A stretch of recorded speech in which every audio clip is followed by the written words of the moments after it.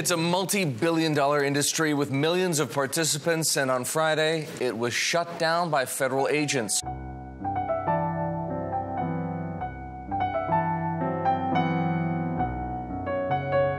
FBI seized the domain names of PokerStars, Full Tilt Poker, and Absolute Poker, and prosecutors charged 11 people with fraud, money laundering, and illegal gambling. We'd heard rumors of the sky is falling plenty of times, but this time it really felt like it was. Sites were shut down, people's funds were frozen. The DOJ and federal government issued statements saying, basically it's over, guys. Now, with charges of bank fraud and money laundering, it's clear that the focus of the prosecutor's case is on payments. The federal government alleges that individuals lied to U.S. banks by setting up false businesses to act as conduits for internet gaming payments, being disguised as something else, miscoding transactions.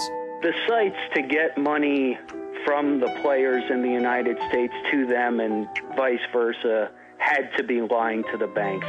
There's no doubt that that was going on. The federal government seized money all over the world, and they froze the accounts of all the players. For players that relied on online poker as their main source of income, all of a sudden, the tap is gone.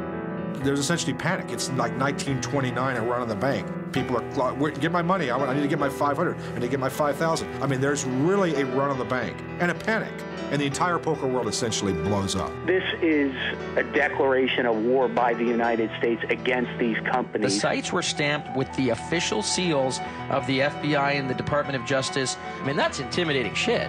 One day you're an online poker player, and the next day you're an outlaw. People were wondering if they would ever get their money back, and nobody knew these answers. Their money was gone, their jobs were gone, everyone was lost. The entire poker world will remember April 15th, 2011. The United States of America was the biggest market. It was the most lucrative market, and it was the one that all of the sites wanted to target.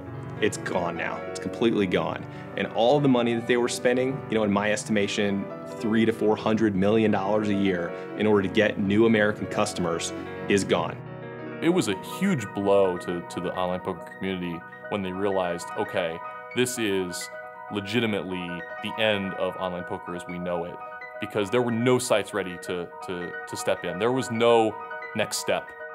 I would advise everyone not to wait it out in any way. I think online poker is gone from America probably forever.